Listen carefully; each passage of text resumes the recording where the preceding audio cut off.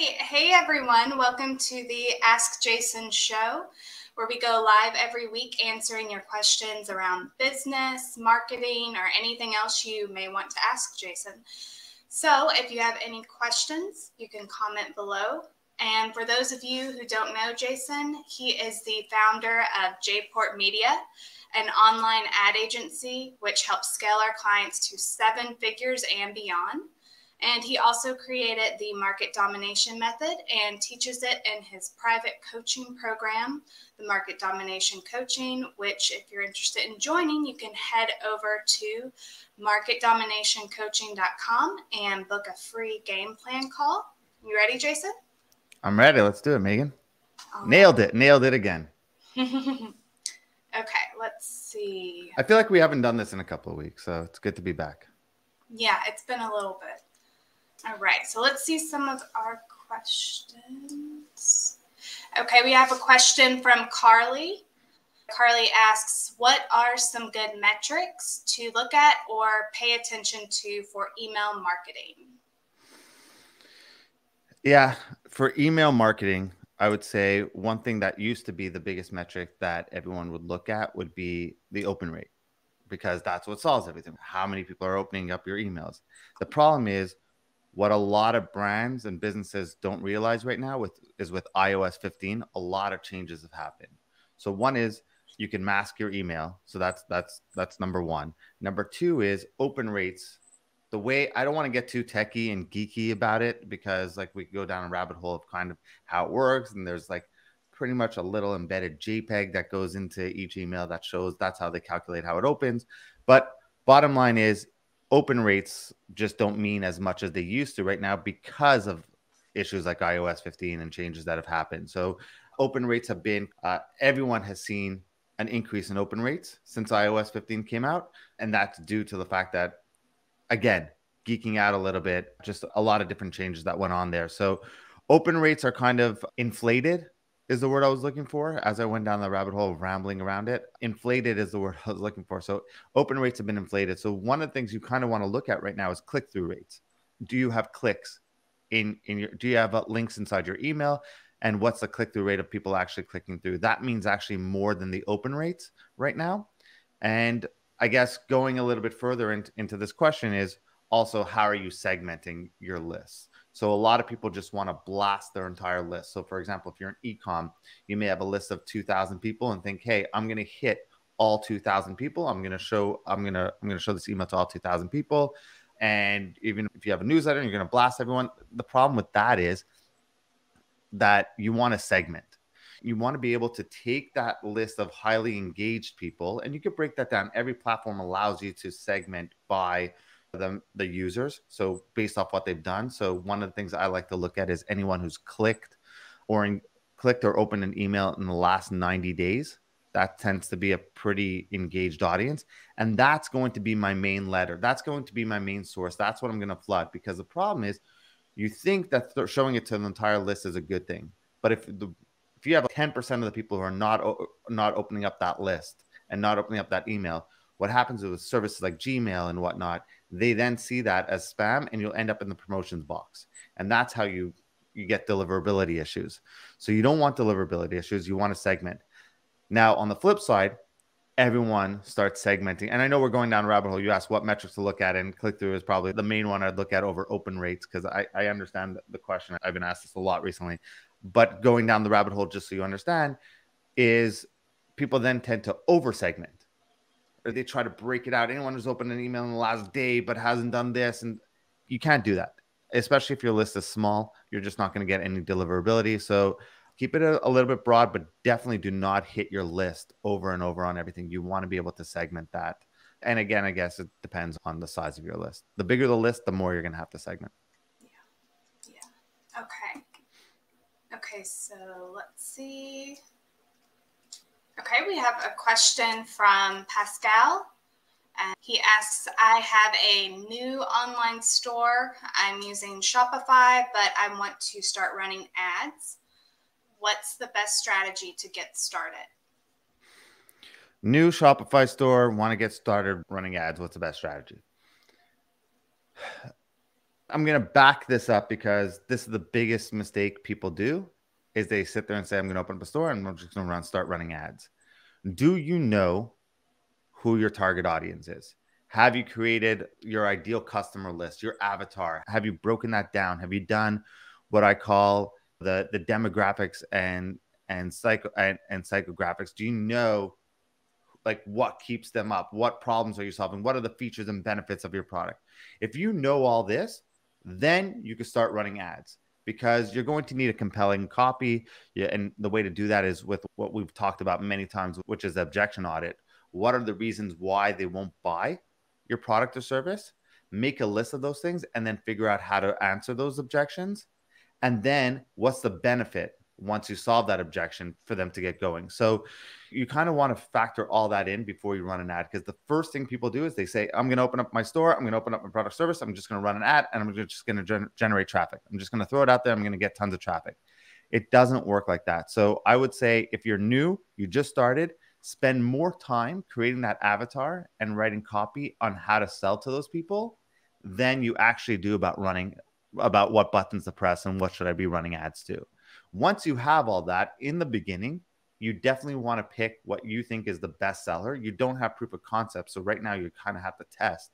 So pick the product, your flagship product, whatever it is, run ads to that product and to that product page, have really good copy, have really good creative, and you'll have really good copy because you've done the steps I just named above, and then start sending ads to that product page. Next thing you want to make sure is this is the most important part when you're starting off, is that you start capturing emails. So whether that's running ads for, hey, get 15% off, sign up here to get 15% off, or you have a banner, a pop-up that lands up on your website where they land on it and say, hey, 15% off if you sign up to a newsletter. Your goal in the beginning is to capture emails because then you could sell them for free over and over. It's way cheaper than running ads. And in the beginning, you probably don't have the budget to now go and spend on acquiring customers left and right. So you need to be a little bit more strategic about it. So the way to be strategic is, one, don't waste money. Two, you don't waste money by knowing who your exact audience is. Three, you now know how to sell to that audience. You know how to write copy and you know how to create creative around those audiences' needs. And then you want to make sure that you're capturing their emails so that you can keep selling to them, or you can keep reminding them that your product exists. So big point is knowing your audience. It's funny because it sounds so simple, but everyone tries to figure out for media buying, what's the best strategy, what's the best angle, and they spend so much time learning what buttons to press. When in reality, most of it comes down to copy. You don't even know how, you don't even have to have the right buttons to press. I mean, eventually, as you scale, it becomes more important because you just could optimize a little bit better. But in the beginning, people spend more time trying to learn media buying than they do about writing copy or learning how to create an offer. And learning how to create an offer is probably the most important part of your product or service that most people ignore. Good. Okay, so from Cass, I want to hire a media buyer in-house and not an agency. Where can I find a really good one? I'm so new to this, I don't know where to begin. So dangerous question because you're so new to this and you don't know where to begin. I'm going to have to assume that, one, you know the criteria to hire a media buyer, right? I just get read questions like this because the first part of the question is totally fine. I could handle that first part of the question. It's the second part where you're like, hey, I'm so new to this, I don't know where to begin. Okay, so then do you have someone in place that could judge, like, what's a really good media buyer? If you don't know what that is and you don't know how to set those expectations or judge that person, then no matter who you hire, it's not going to work. And this is the biggest problem business owners make. They're just like, I'm going to hire and solve this problem, but I don't know enough about that problem to solve it. I'm just hope that I could hand the most important part of my business, which is advertising and marketing, over to somebody and let them go and do it. And whether that's a media buyer or an agency, I see this all the time. People hire us as an agency. We, like Megan, we run an agency, and they come to us and they sit there and say, hey, I don't know anything about marketing or this world. That's why I'm hiring you. You're the expert, and go with it. Now, That's great. That's good trust that you have in us. I'm flattered that you have that trust in us. But the problem is you don't know how to hold us accountable. And you don't know the definition of success. And you're relying on me to tell you what the definition of success is. And if I'm telling you what the definition of success is, then there's a problem already, right? The whole thing is out of balance. And that's where a lot of times people say, oh, I've been burnt before. I've been burnt before. Oh, I went through 4 agencies and I've been burnt before. I have 5 media buyers and I've been burnt before. If that's the case, that's a red flag that tells me more about you than it does about the other agencies, because you just don't know how to hold them accountable. So the first part of that question is solid. We'll get to it in a second. It's that second part that I'm trying to get at, because I'm not sitting there saying you have to know a lot about it, right? But this is your business. It's the most important part of your business. You have to know something, and you have to have, this is what I want to accomplish. This is what success looks like to me. And then you have a conversation with the agency, the media buyer. Is this doable? And if the media buyer or agency system says, yes, I believe 100% I could get you that, I agree, those are the rules of the game, this is the landscape, we're going to go in and play it, well, then great. If they fail at it, well, you held them accountable, right? You went in with the strategy. But if you're an ethical media buyer or agency, it's your job to push back and sit there and say, I don't think that's a good strategy. And the reason being is the landscape changed. And most business owners have no clue about the current landscape of online advertising. They just want to go in and throw money at it. And they think it's what it was 3 years ago, where it's I could put $1 in and get $5 out. The game has completely changed, and they're playing a different game with different rules in a world where those rules just don't exist anymore. So number one is learn how to hold them accountable. And that's how you'll find a good media buyer. So if you haven't found a good media buyer since then, it's because you just don't know you just don't know what you're looking for. So I'd get it trained up, or I'd find someone who understands this world and that could help you, right? You pay a consultant or whatever it is, or you have a friend who knows this and you run things by them. You can find them anywhere. I mean, LinkedIn, you could post a job description on LinkedIn looking for media buyers. You could go into media buying groups looking for people. There's a ton of Facebook groups with media buyers. Just warning and a little bit of caution. You go into a Facebook group saying you're looking for a media buyer, guess what? You're going to get hammered with DMs. So just be careful.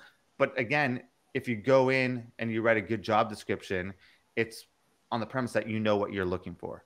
So you go in, write a good job description, and you qualify people in there. No, have to have this amount of spend.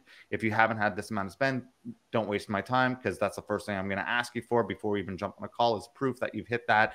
And you could go over and be hard and qualifying and go through those people. The other part is wanting to bring a media buyer in-house versus agency. I know this is going to come with complete bias here as someone who runs an agency, but I also run a coaching program where I teach people not to hire agencies. So I cover all my angles with this one. So I have a bias. You want to work with an agency? Good. You don't want to work with an agency? Good. It's fine. It's fine by me anyways. There's pros and cons, and I'm going to try to be as neutral as possible when giving this. The pro is that you have someone who lives, eats, breathes, sleeps your brand. No agency is ever going to do it. And if an agency tells you, yes, you're not a number to us, like those are the lines, and we mean it, right? You know how we talk to our clients and the relationship we have with our clients. They're definitely not numbers to us, but we have clients, right? We have multiple clients. We can't live, eat, sleep, breathe. We can't spend all of our time on one client. And that comes with a sacrifice. That comes with clients maybe feeling like they're not getting enough attention at times. The next is, I think that's the biggest pro.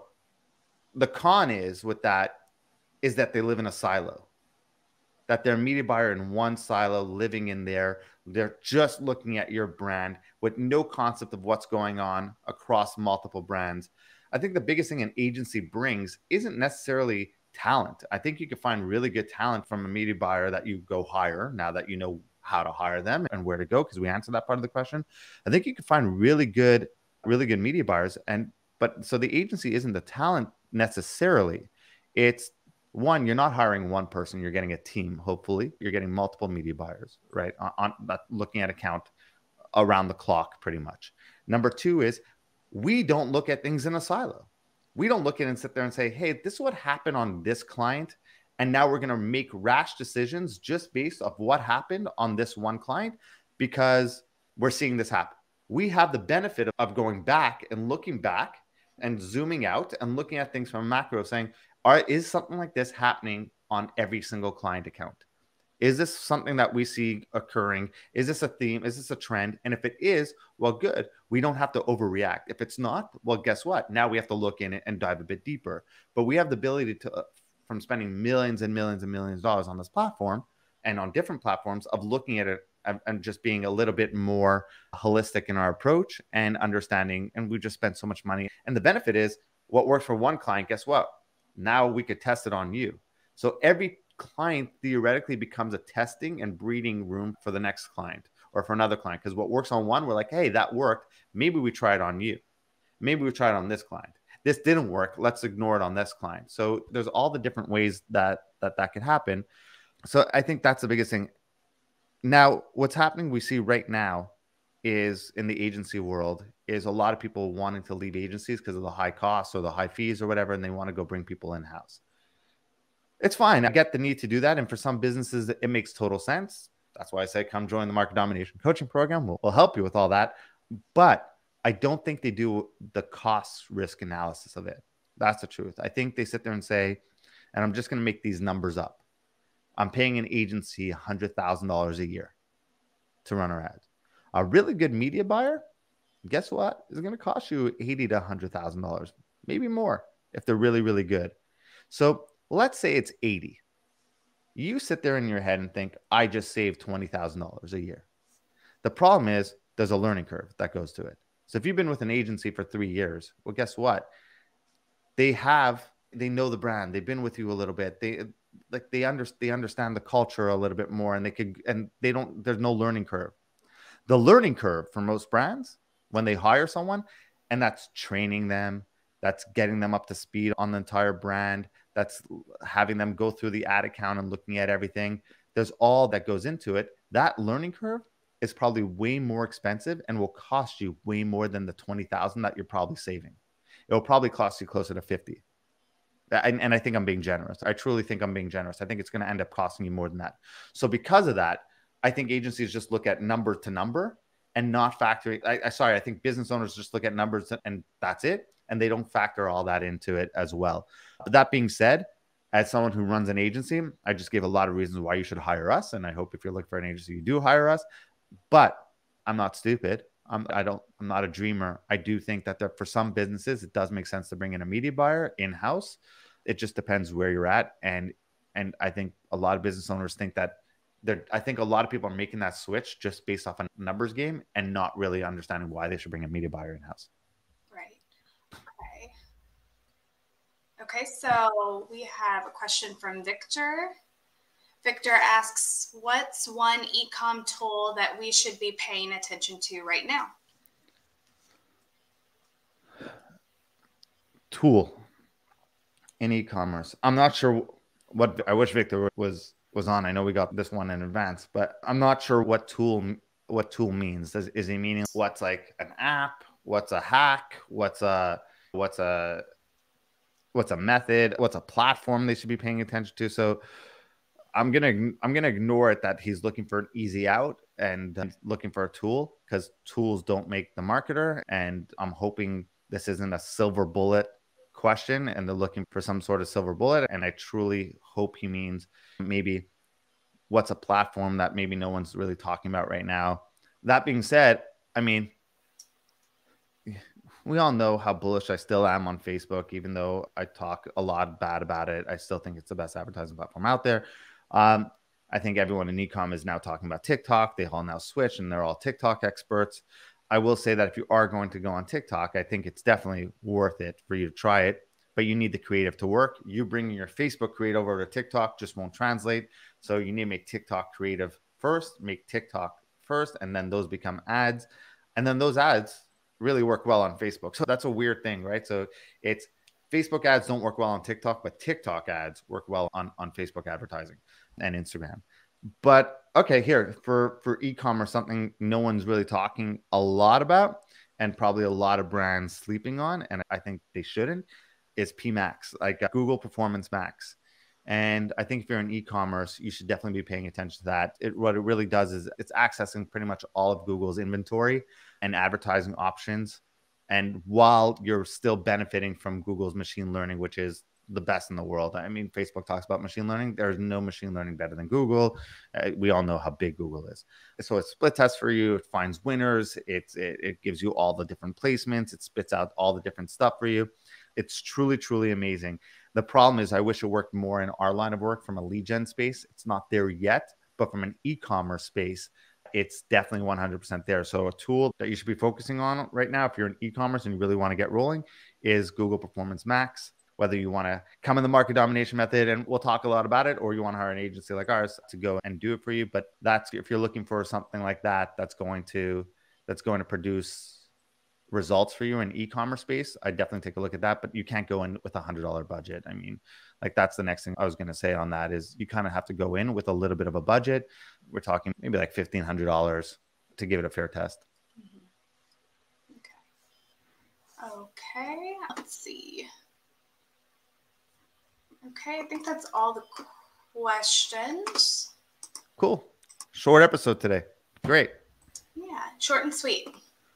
Perfect. Well, look, if you have any questions, feel free to put it in the chat. I'll get through all that, and I'll go through the chat later on. This video will also be up on YouTube, also be a podcast episode. If you have any questions, feel free to go in and post it in there. Feel free to send us any questions you have that you want answered on next week's call. But we are back to weekly. I've been away. This has been my fault. We started off on a good cadence of doing once a week, and then just completely fell off. But we are back. Happy to be back. Megan, thank you. Yeah, thank you. And until next time, just send us some questions. Bye, everyone. Bye.